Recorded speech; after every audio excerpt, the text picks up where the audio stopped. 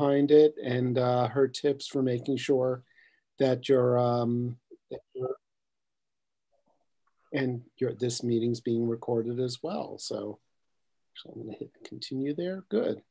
So so everyone, we are going to be monitoring the chat as well. So I just want to let you know that if you have any questions during this webinar, I'll be asking you to just type the questions into the chat, and I will either leave them for Anne to answer at the end of the webinar, or I will answer them for you as we're going. So if I want to make sure that people know that we're here. So if you can tell me, some of you, if you can type in where you're coming from and where you're viewing us from and all that kind of good stuff, I would appreciate that. Central New Jersey, thank you, James. Ottawa, Canada. Richmond, Riverside. Oh, good. Well, like I said, hello, look at all these people. How wonderful. Well, very, very cool. So just prior to getting us started, I want to let you know that if you've ever watched a NiSi webinar before, you will know that we always have something a little special for you in terms of, hi, Jim. Hello. Thank you. We have a special where we give 15% off on anything NiSi. The only exception is that we have a lens, our 15mm Sunstar lens, that unfortunately we can't give 15% off, but we do give 15% off on all other NiSi products. Can I see that slide, please? There we go. And that is your code, and that code is going to be good until July 25th. So between now and July 25th, just type that code in at the where it says to enter coupon in your cart or in your checkout, and 15% will come off of any NiSi product. And on top of that, we have a new brand that I've been talking about for probably the last couple of months, but we have a brand called Explorer. And Explorer is at this point primarily a couple of video lights and a couple of really interesting little camera accessories. But this will be a huge line of camera tripods and camera accessories and all sorts of wonderful things that go along and make your outdoor photography better. And I would really encourage you to go to the explorerphotovideo.com site, check out what we have, and bookmark it, because it's only going to get better as we get going along. So I see that it is 5 o'clock, and if we, oh, I'm sorry, I'm going to mention one more thing, I promise, that's it, and then we'll start. Can I please see the Chris Crosby slide? There we go. Next week, because we're on a roll right now, next week we have another one of our NiSi ambassadors, Chris Ewan Crosby, who will be doing a webinar that I have to say myself, I cleverly came up with. It's called, Heidi, What Do You Do? I can't hear. Hello, Nancy. I need you to turn your mic off, please. Oh, I'm sorry. No problem. Don't worry. We have a webinar. I said, so Chris, when you go out all the time and you're taking pictures and everything, what if you get out there and it's just a big dud of a day? And he said, yeah, that'd be a good thing to write about and to do a webinar about. So he's going to be doing troubleshooting, what to do when you get in trouble when you're out there and doing landscapes and you're being threatened with coming back with absolutely nothing for your effort. So there you go. Please register and check in for that. But tonight we're going to be doing a webinar, which I did have a hand in crafting because the speaker tonight, Anne Strickland, she does photo tours. She will take you anywhere in the world and make sure that you have a great opportunity to take pictures that are off the beaten path. And she's going to be telling you after years of leading these tours and traveling and taking pictures for herself, what the pitfalls are to watch out for, and you're going to learn from her experience. So if all goes well, Anne, it's time for you to come back on. Okay. Hi, Anne. Hi. Am I on? You are on, and Okay. welcome. Say hello to everybody. You've got at least Hi, 7 everyone. people here. Thank you for coming tonight. We ready to go? We're ready to go. Okay, I'm going to turn off my video to share the slides.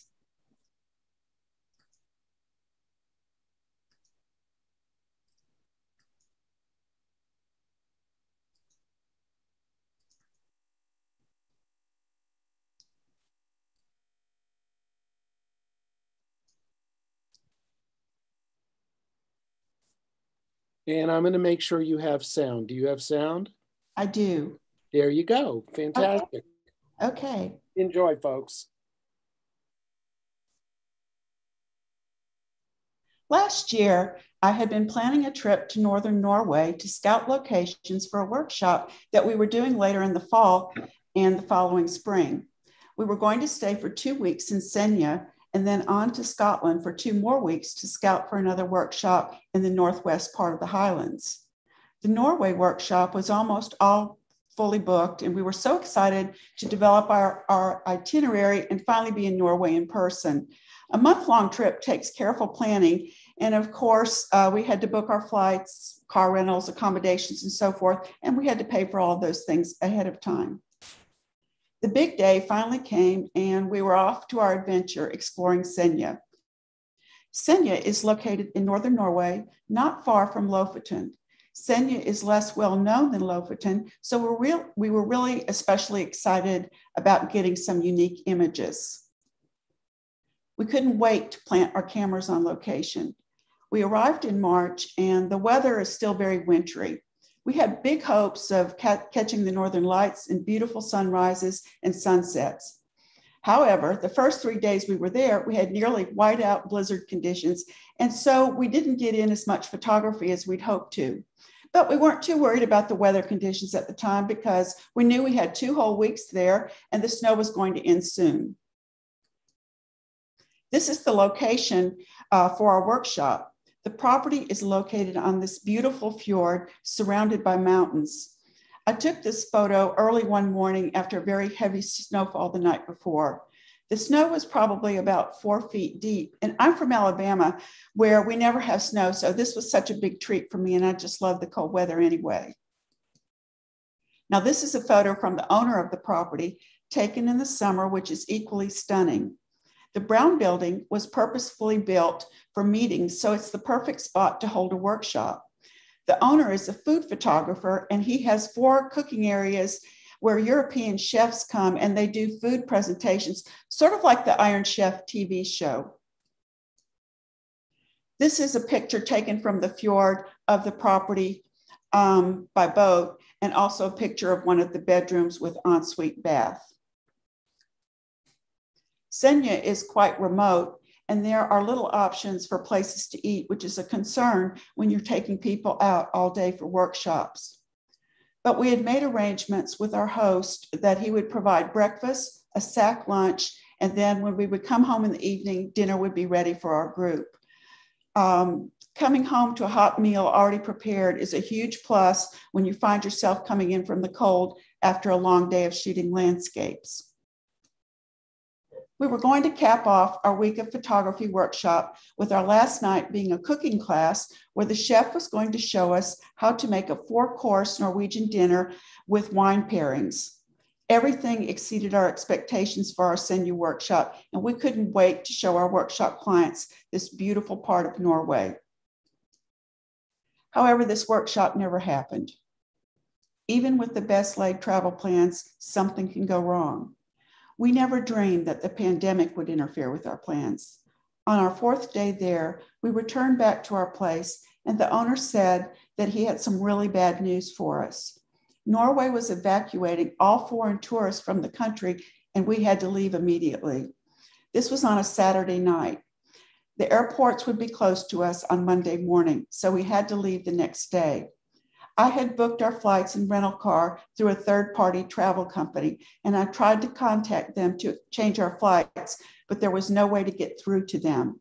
I guess that thousands of other people were doing the same thing.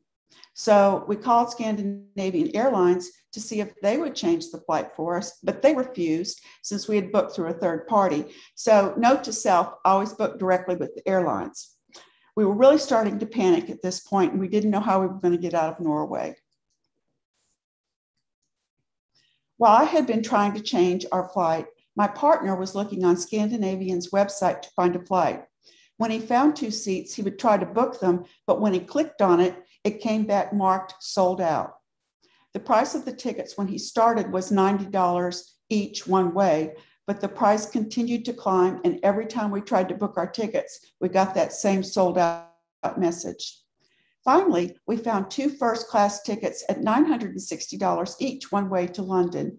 By this time, we felt like we had no other option, so we were happy to get those seats. We had a problem with the rental car too. We had paid up front with the third party that was a well-known travel company, and they neglected to send the voucher to the car hire company. So when we came to pick up our car, we had to pay the car rental company a much higher amount at the desk when we arrived. We couldn't leave from the same airport, so we had to drive to Tromsø the next day, which was 6 hours away. When we returned the car, they charged us a surcharge of $600 for returning the car to Tromsø. So we had not even left Norway, and we had these expensive surprises to our budget. The situation when we arrived at the airport was so different from the situation from our arrival when we came to Norway just 4 days earlier. For the first time, we saw people in masks and social distancing in the airport, but the plane was packed full. I had 3 more flights before I made it back home to Alabama. All my flights were jam-packed with passengers. I was very worried that I would get COVID-19. Sure enough, a few days after I came home, I started feeling sick and I tested positive for COVID-19. Fortunately, I didn't have that bad of a case, and I got over it in a few weeks. My point of this story is that despite your best laid and carefully thought out plans, things can go wrong while traveling, so you need to be flexible and prepared for the unexpected. A little bit about me. My name is Anne Strickland. I have been seriously interested in photography for about 12 years. I've always liked to take pictures, but once I had my first nice camera and I could shoot digitally, there was just no turning back. I started my career as a French teacher. From there, I worked for an attorney as a title researcher, translating documents from French to English. This led me to working for more lawyers until I finally decided to become an attorney myself. Of course, by the time I went to law school, I had 3 children under 7, so I always do things the hard way, and law school was no different. I practiced law for 18 years, and then I decided to take a break. And that's when I became interested in photography. I thought I was just taking a break from my law career, but as it turns out, it was a permanent break, and I wanted to spend more time with my family and traveling. Photography has opened up my world in ways that I never could have imagined. Studying other landscape photographers' images led me to want to visit many of these places myself. I never dreamed that my photos would grab anyone else's attention or that I would have any sort of career in photography, but I started posting on social media and I got requests to have my work published in print and on online media. And it's always exciting to have your work published. But today I want to talk about travel and to introduce you to some of my favorite places to shoot. I will tell you what led me into doing photo tours and workshops as a career path, and almost all the photos that you'll see here today are mine, with a few exceptions.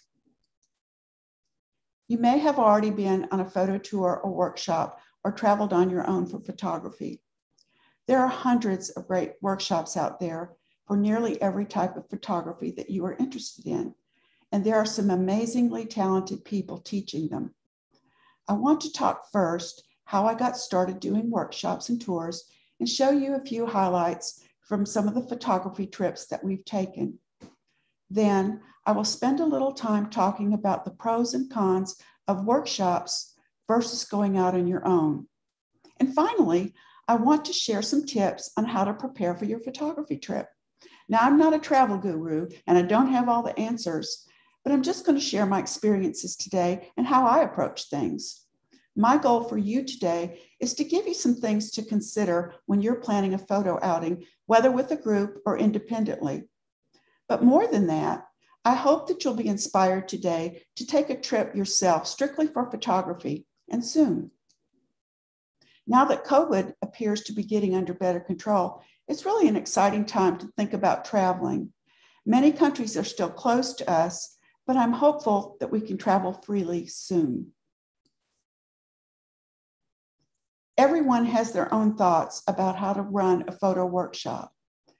I started going on some workshops myself when I first got into photography.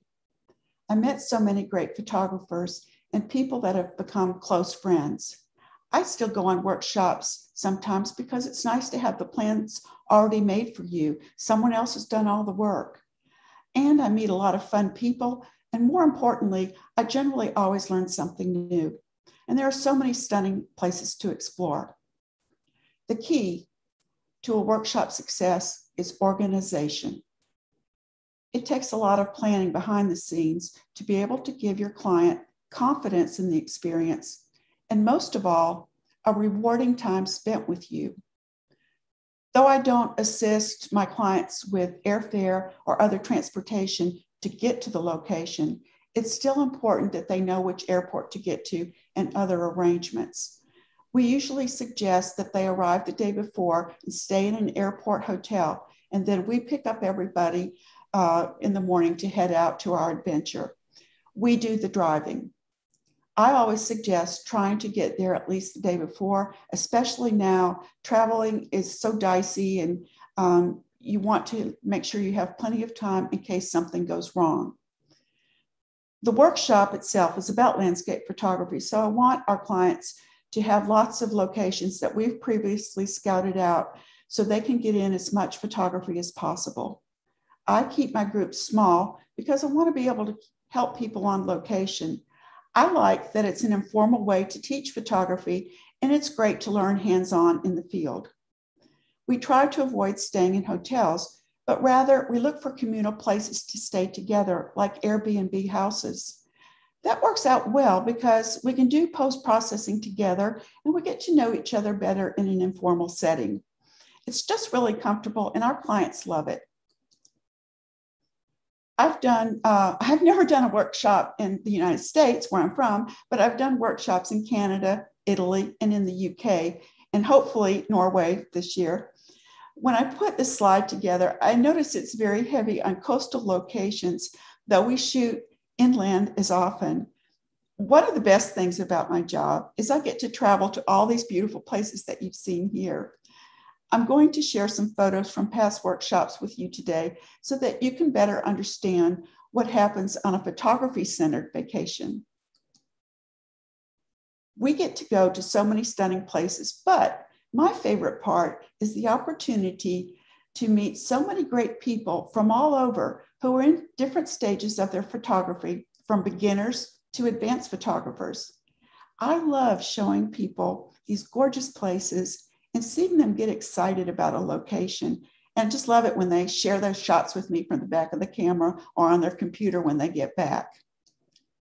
And we just have tons of fun during the workshop. It's a great way to travel by yourself too, to be with people who share your passion for photography.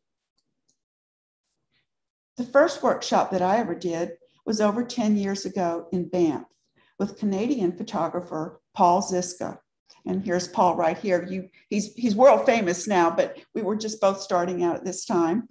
And here's our group at Bow Lake. 4 of these people have continued to travel with me on other workshops, and one of them has gone on every workshop I've ever had. And they're now my good friends. In fact, after I posted a photo from Banff on Facebook the other day, the lady in the red jacket commented to me that the photo tour in Banff was the most fun that she had ever had on any trip. Hearing great comments like that is the best reward for me. And it's what it's all about as a tour leader and planner. And though our trips are centered around landscape photography, we also try to fit in times to experience a bit of the local culture, like on this trip that we did to Tuscany. People bond very quickly on the tour, especially since we can share these unique experiences together.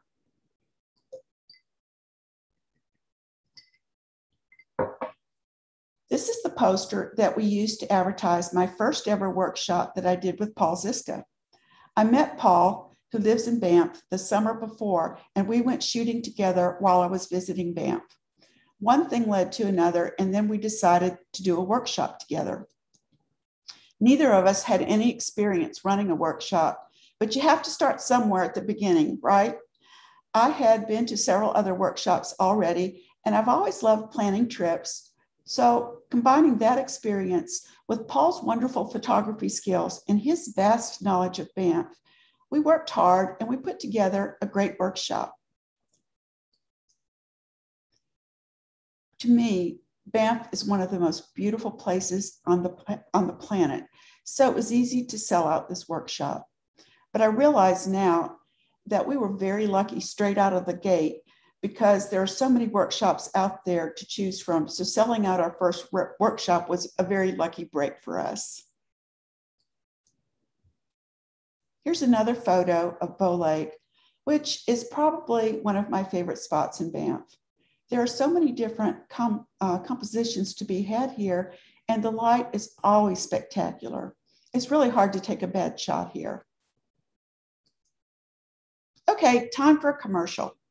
One thing about traveling for photography is that to get your money's worth, you want to get in as many shots as you can, which means that you often have to shoot during the day, not just the golden hours of sunrise and sunset. Now, I admit that I'm addicted to my filters, and I probably use them 90% of the time when I'm out shooting. I love the effects that I get and how the filters help me control light. I took this photo that you see at Emerald Lake during midday. The light was very bright and there was a glare on the water. But I used my circular polarizer here along with my 10-stop filter to control the light, reduce the glare, and to bring out the beautiful colors of the lake and the sky. So it's always good to have them with you to help you shoot during the daytime when the light may not always be optimal. Also, this may be your only chance to shoot at a certain location, so you always want to be able to get your best shot. I love Scotland. I've been going to Scotland for many years and have been there at least 13 times by my count. And one of my friends who lives on Skye once said that I'm like a local, and that just made my day. But I do feel that I know Skye very well, and going back there is always a bit like going home to me. We've done several photo tours in the Scottish Highlands, and this is the ad for the last tour that I did there in 2019. We had more photo trips planned for 2021 and 2022 to Scotland, but as you know, COVID put all these trips on hold for a while, and unfortunately, we had to cancel all of our tours. But my first workshop in Skye was in 2012. We had a great group of guys from all over the world, and everyone became fast friends, as I recall. My partner in this workshop had brought his girlfriend along, who was a trained French chef. She cooked most of our meals, and we had fine dining meals cooked for us every night after shooting. She even met us at the top of the Old Man's store one morning with a hot breakfast and fresh orange juice. Now, if you've ever climbed the Old Man's store, you know that it's a steep, rocky path. And I have no idea how she beat us up to the top carrying all that food. But you know how we photographers are. We get into a zone when we're shooting and we're not paying any attention to anything else. So I'm sure she passed us right by. This is the view from looking down from the rugged area of Skye called the Quarang. We rented 2 houses for the week to use as our home base in Skye, and our homes were located right here in this area. We split the group in two, and my partner hosted one house and I hosted the other one. The houses were very near to each other at this seaside location with the view of the Quarang. This is one of the houses for that trip and typical of what we like to use for our groups. We all met in this one for meals and for camera talk at the end of the day. This particular group was, and one of the first stops that they wanted to make was the Talisker whiskey distillery. And so they always enjoyed a nightcap together of Scotch whiskey. This charming little picture postcard shot is Portree, the largest town on Skye. It's a great place to use as a base for food and supplies since it's centrally located on the island, and it's also a good place to pick some fish and chips. I think that we were very lucky to have so many rain show up in this. This one happened in the middle of the day, and it went on for at least an hour. I remember I even got tired of shooting it. It went on for so long. One of the highlights of Skye is the Fairy Pools, which is a series of waterfalls that goes up a mountain path, which you have to cross a few little streams to get here. That is not my favorite part because there are stepping stones that you have to hop on, and I'm just not, my legs aren't long enough, and I just hope I don't fall. I haven't fallen yet, but I've always gotten wet feet here. And I took a video snippet here during a heavy rainstorm, so you can see how challenging the weather was.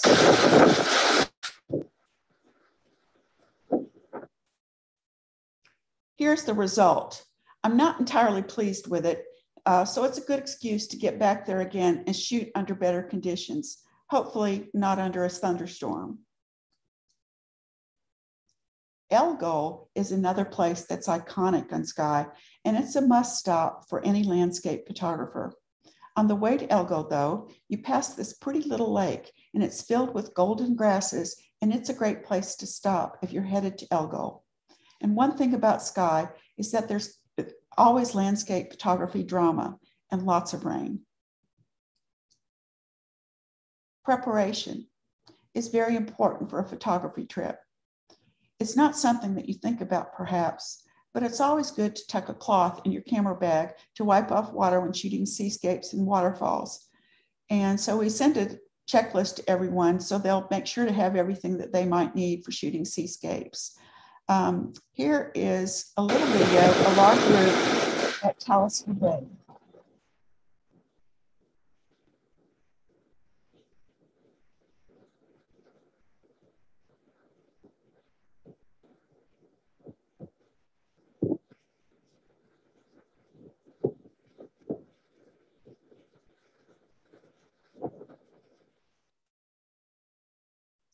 This is my photo from that night. This particular week in Scotland was one of the rainiest on record, super wet even by Scotland standards. But we had a fantastic sunset this night at Talisker Bay. It was the only colorful sunset that we'd had that week. I posted this photo online after the trip, and I was really excited because it was picked up by Scotland Magazine and published in one of their recent issues. And I'm going to show you just a few more photos from Scotland. This is the Quarang. It's a great place to shoot because there are so many grand landscapes. And the Quarang is just a classic landscape photographer's location. When I first started going to Skye back in 1998, there was hardly any traffic and it was just a single track road, and you could go for a long time and not see anyone. But now you'll go up to this remote place and it's just covered with photographers, but you can see why. It's just beautiful. It's a great place to shoot any time of year, but I need to warn you of the dreaded midges in the summer. They'll eat you alive. I bought midge net hoods for everyone in our group on this trip, and I gave them out at the beginning of the workshop. But I think they thought that they were gag gifts at first. But I noticed that we went out shooting and the midges started biting us and they all put them over their head. And I know you look pretty silly with these things on, but these midges are ferocious. They're like flying teeth. Another one of my favorite places is Italy. I was fortunate to go there one summer with my parents when I was 14, and I've been back many times since then. I absolutely love it. And in fact, I'm returning to Italy in early August. I just can't wait. We had so much fun on our workshop in Tuscany. This particular time, we had a wonderful group, mostly Americans, but we had some guys join us from Kuwait that week. And so we had a chance to learn about their culture as well as Italian culture.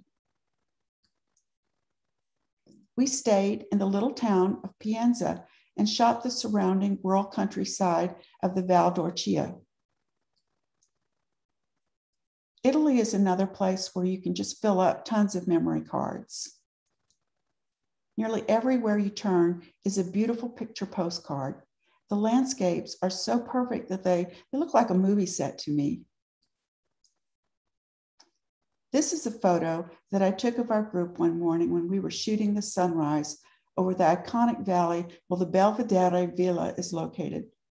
It's a photographer classic. What I love about this photo is the look on the face of the client sitting on the grass. He just stopped photographing the scene and he sat down and watched the sunrise. I loved that he took the time to savor the scene unfold. I think that he fell in love with Italy right then and there because he left the US and he moved to Tuscany the following year, and now it's his forever home. This is the scene that he was looking at. You've probably seen it before. Here's a side story for you. Just below that hill where we were shooting is a pig pen, and it's filled with running pigs. So you hear them while you're shooting, and worse, you smell them. And so it kind of takes away a bit of the romance of this extraordinary landscape. Now, you can't go to Italy and not sample the wonderful food.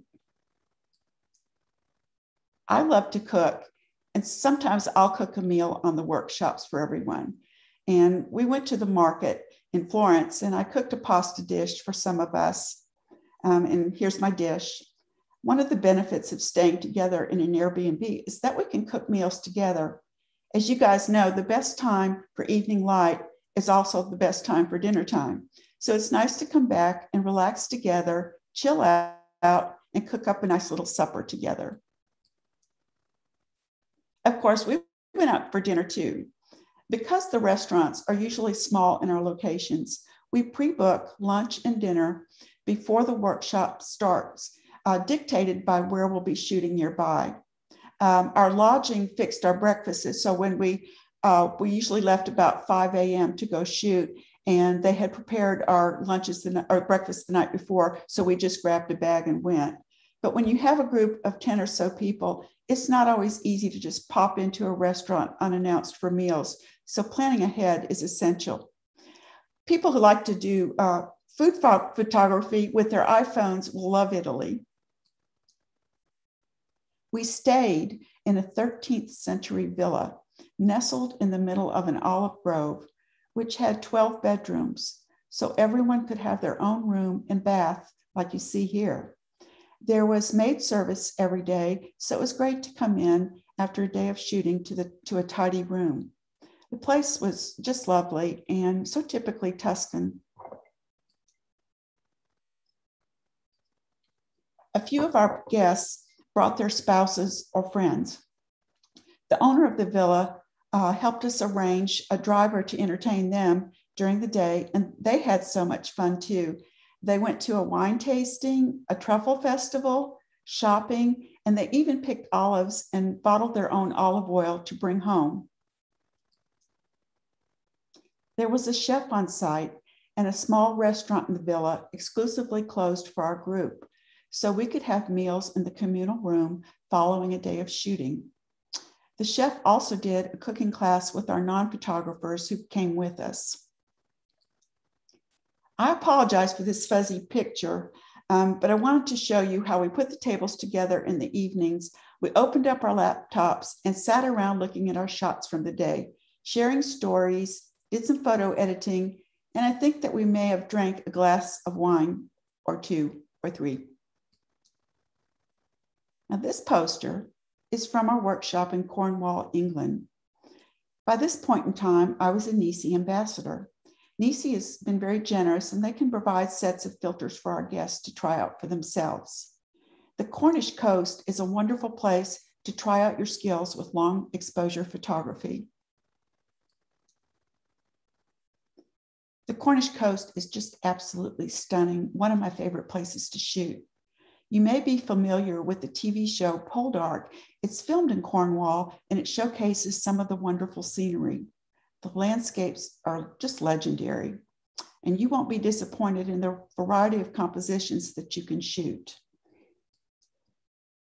Here's a little bit of a live view to give you a flavor of the coast. Whoops. Looks like my slides have gone away from me here. All right. Here we go.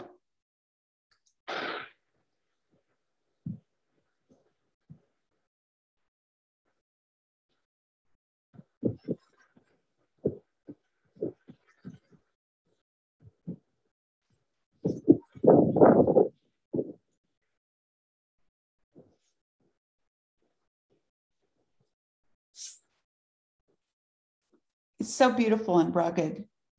And though it can be very rainy in England, most of the times that I've been to Cornwall, the sky has been brilliant, and there are opportunities for some stunning coastal sunsets. But again, sometimes you can only be at a certain location during the day. This location is called Bedruthen Steps. There are some amazing rock stacks and formations that are fun to shoot on the beach. And you access the beach from a cliff top by taking some steep stairs, about 300 steps. And you can only go down there at low tide. Otherwise, the tide is so high, it covers each tall rocks you see here. At this time of day, we did get to go down to the beach, but the atmosphere was so hazy and there was a glare on the water, as you can see here in front of my camera. We checked the tide times, and we knew there would be a high tide at sunset, so we could shoot the sunset here from the cliff top. So my only opportunity to shoot on the beach was to shoot around noon. Again, the filter saved the day for this shoot by eliminating the haze and the water glare. Another of my favorite locations is Dorset, England, on the south coast. Until I'd been there myself, I'd never even heard of Dorset. But I've been there so many times now that I know it well. The coastline is absolutely stunning and dramatic, but the interior of the county is equally beautiful too. There's a huge variety of locations to pick from. One of Dorset's icons is Corfe Castle, which is a 16th century ruin. It was built on the highest spot in the area so that the castle occupants could see who was coming. It's perfect for photographers because there's a hill opposite the ruins, and at certain times of the year, the mist comes into the valley for some strikingly dramatic photography opportunities. Here are the guys in place to shoot and waiting for the mist to clear with their cameras ready to go at sunrise. Here's a shot that I've taken of Corfe in the mist. As you can see, there's not too much left of the castle, which was once owned by Henry VIII, but that's what makes it so hauntingly beautiful to me. Corfe is also a great place for shooting colorful sunrises, I'm sorry. There's a lot to offer at this location, and you can see why it's such a popular place for local photographers and for visitors like us. Dorset's Sturtle Door is an awesome place to shoot too. You can access the beach by some stairs that you can't see that are right about here. It's best shot though from the bluff, in my opinion. We had to get up around 2:30 a.m. to get here. We weren't staying very far away, but there probably is a mile or so walk to get to this point. This image was taken about 4 a.m. and the sun had already started to rise. The sun rises super early in England in the summer, And I have to admit, I'm not a morning person, but once I'm out, I'm really happy to shoot beautiful sunrises, especially like this. And there are a variety of compositions around Durrell Door. This was taken on the other side, just opposite the big rock formation that you saw. Not only are there great seascapes in Dorset, but there are some cool places to shoot in rural Dorset. This barn is called the Dutch Barn or Sixpenny Handley, and it's a local photographer favorite. The farmer generously lets photographers wander about the field, and I think that the farmer tries to tempt them too because he rotates the crops, and so there's always some new crop planted to make this fresh and an interesting place to shoot. Not far from Durrell Door are the stunning limestone cliffs, Old Hairy Rocks. So you can hit both of these locations easy for sunrise. One of the great things about shooting in Dorset is that there's so many fantastic places to shoot within a relatively small geographic area. So you don't spend a lot of time driving around from place to place and wear yourself out that way. So you can come home with just tons of pictures from those great cliffs and interior viewpoints. Now that we've looked at some beautiful locations, I hope that you're thinking about taking a photography trip soon yourself. Workshops and photo tours are a wonderful and a productive way to get a lot of photography in with a fun group of people. All the hard work has been done for you so you can concentrate on getting those shots that you've been dreaming about. As I said earlier, it's a good way to travel alone too, to shoot with other people if your partner doesn't enjoy photography. And you'll learn so much, and you have a chance to improve your skills. Not all workshops are alike, and some are better run than others, so you need to be careful when choosing one. You're spending a lot of money for the workshop, so you should do your homework when choosing one to get the most from your investment. Here are a few pointers and things to look for when researching a potential workshop. Look for someone who is a good teacher as well as a good photographer, someone who will work with you and not spend all their time on location on their phone or shooting themselves with their camera. Ask lots of questions up front, get referrals if possible, and get a checklist from the workshop leader letting you know what to bring and what to expect. Ask yourself, what are your goals and what do you expect to take away from the experience? The workshop leader should have a plan B and even plan C and D. For example, I've never had a workshop that didn't involve some weather challenges. So if the weather is too inclement to get out, or if you're snowed in, what are the alternative plans? Be sure that you're comfortable with the accommodations and the transportation arrangements. Some workshop operators require that you drive yourself from spot to spot. Make sure you're okay with that. You must factor in too renting a car into the cost of a workshop like that. Finally, a fun guide can make the workshop into a memorable experience for you. You're going to be spending at least a few days with them, so a warm, easygoing personality is important. I love to travel alone or with friends for photography trips. You have to do the planning yourself, but you travel when it's convenient for you. Most landscape workshops will take you to the iconic spots of the area, and you want to go to those. And if time permits, maybe some secret or lesser known spots.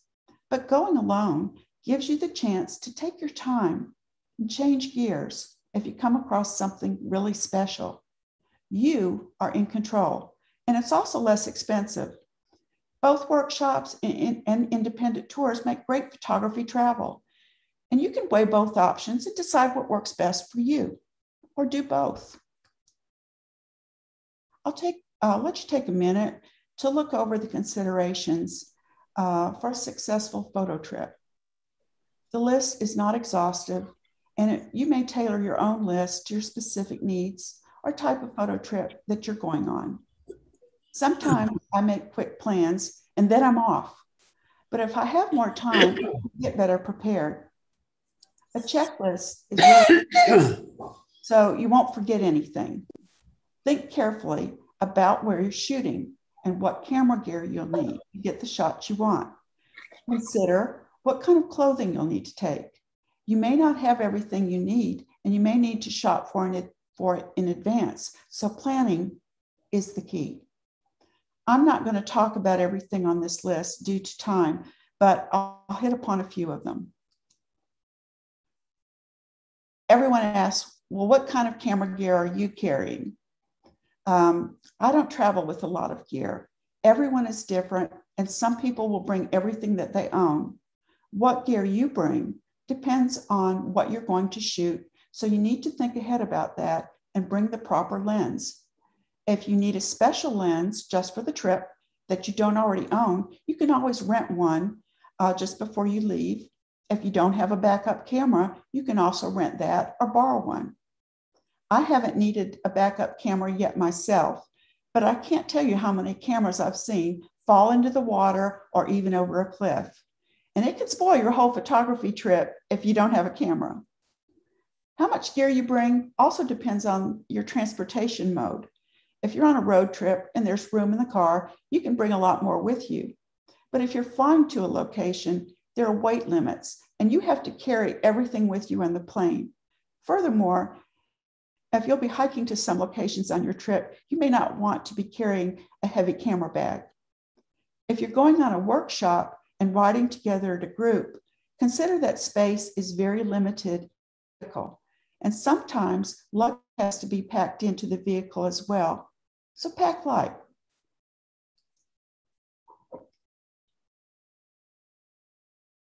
As you probably have already figured out for yourself, photography can be a very expensive hobby. When putting together your photography travel budget, you will think about the things that I have listed here.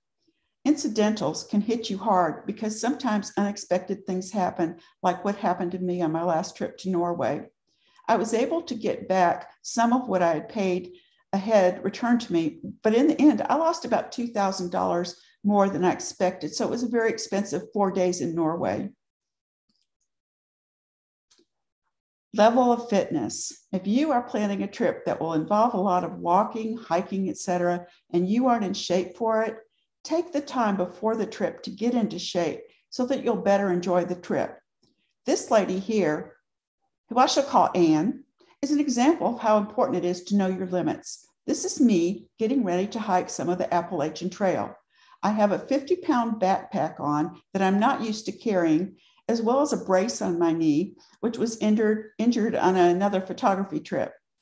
2 days later, I was carried down the trail, thrown over the shoulder of a college student who found me in the dark on the trail with a sprained ankle, and I couldn't walk.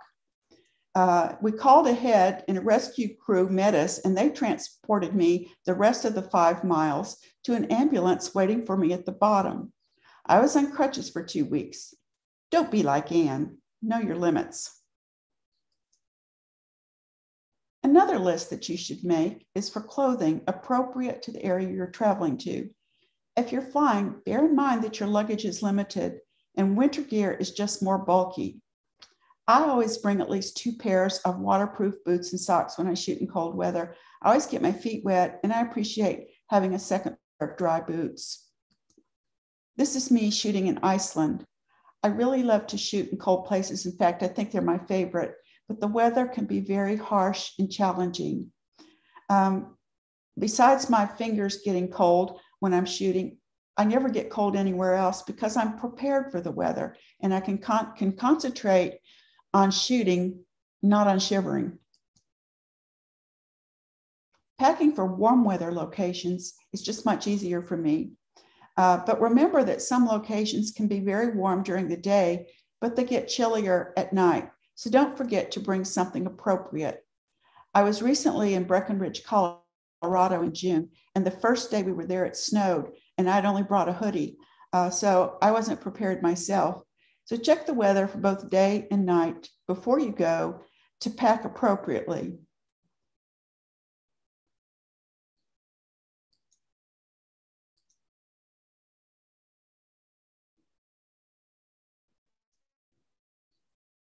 You can reach me on Instagram or Facebook, or you can email me at thelandscapeloop@gmail.com. We are in the process of starting a new travel company that I'm really excited about. And we'll have our website up in 2 or 3 weeks. It's going to be called The Landscape Connection, and it'll be www.thelandscapeconnection.org. And if you want to get on the mailing list, you can shoot me an email at thelandscapeloop@gmail.com. Thanks to Jim and everybody at NiSi for inviting me to speak to you today. I hope that you're inspired to do some travel photography yourself and not just talk about having a bucket list, but actually booking that flight and getting out there. There's some beautiful places in the world. Thank you all for being here today. Jim, I'll hand it over to you. Well, you're not off the hook yet, because I'm sure there's got to be some questions, but I enjoyed every minute of your presentation. Oh, thank I hope you. other people did as well. And, you know, at this point, if people would like to pop on, turn on their camera, turn on their mic, and ask a question, I'll try and keep it under control, but you guys are welcome to do that at this point. And, or I have chat to answer any questions as well. So I leave it to you. I guess I am going to also throw in there, please don't forget that if there is any gear that you need from NiSi or from Explorer Photo and Video, that if you use the coupon code, which I need to be reminded of, Jason. Jason. There it is. It's coming soon. Yes, live 15 Anne with an E. Yes. So, but our participants were all there. They all stayed there. I thought it was wonderful. We'll have a little chat hopefully tomorrow offline. Okay. But I'm giving people, I was in Norway with Lofton. I was in Norway, Lofton and Sinja reading with Kauai Lynn. Right, Pam? Kauai Lynn? You know Kauai, don't you? Yes. I was there with Kauai and William Yu for 2 weeks. And we just got home the middle of February of 2020. So we just made it in time, you know, before they locked everything down. We just missed you then. Yeah. Yeah. But we were there for 2 weeks and did not see any auroras, if you can believe that. No, I can, because I've been to Norway twice and Iceland twice during the peak aurora times, and I've never seen it. I could not believe it. And the next week they had lots of them. It was very strong. It's kind of a bummer, but that's the way, isn't it? Oh well. And then Mahana says Loftalin. Oh, okay. Loftalin is on my bucket list, winter or summer, anytime. So Lisa wants to know what's planned for fall of 2021, Anne. Well, I hope Norway will get back on the schedule. I'm really more concentrating on next spring. I wanted to put Scotland back on the menu, but even today, the UK's Delta variant is going up. And I have a very good friend that's a doctor, and he said things are really getting in. So that's news. And right now, really travel to the UK and go, but you quarantine for 10 days. So there are not many people that can afford to just sit in a hotel for 10 days. So once that opens back up, we'll add Scotland back in. And I want to do another tour in Italy as well. I need to figure out a way to make it that the NiSi representative has to go with you to Italy. It sounds great. Exactly. Well, all right. If anybody else has questions, now's your time. Otherwise, we're going to wrap up another wonderful webinar. It will also be available on our NiSi Optics USA YouTube channel. If you care to review it again and pick up on some of the things that Anne told you. Your information was incredible. It was beautifully presented. And oh, are you going to Banff again? I would be willing to bet she's going to go to Banff. Oh, yes. Yeah. I will watch your website for, okay. Yeah, because I would really I've always wanted to go there. And it's fairly close for us on the West Coast. Okay, where do you live, Pam? I live on Northern California by the Oregon border on the coast. Oh, okay. You live in a beautiful place to shoot. Yes, yes. But it's always fun to, go elsewhere. It is. Yeah, I was just up in the Palouse with Kauai and William. Oh, okay. I love the Palouse. It was beautiful. Yeah, it's gorgeous. I just didn't know. You said that you really don't do many in the U.S. Is that true? Well, that's one of the things that's about to change. Oh. So I'm not giving away too much at this point in time because we're still putting it together. But we should have everything out. I want to say it's going to be 1 to 2 weeks, but it'll probably be more like 3 weeks. My trip to Croatia and Italy are intervening, so it's difficult to work from there. Okay, well, we'll just keep an eye on your schedule. Okay, thank you. All right, then. So listen, I'm going to wrap it up. And again, we'll talk offline tomorrow or the next day. Okay. Thank you so much. I think it's a huge success. I'm here. I would love to do a photography trip with Anne. Willie, there she is. You know how to get in touch with her. Keep in touch. All right. Good night, everyone. And thank you again for participating. Bye-bye. Thank you. Bye.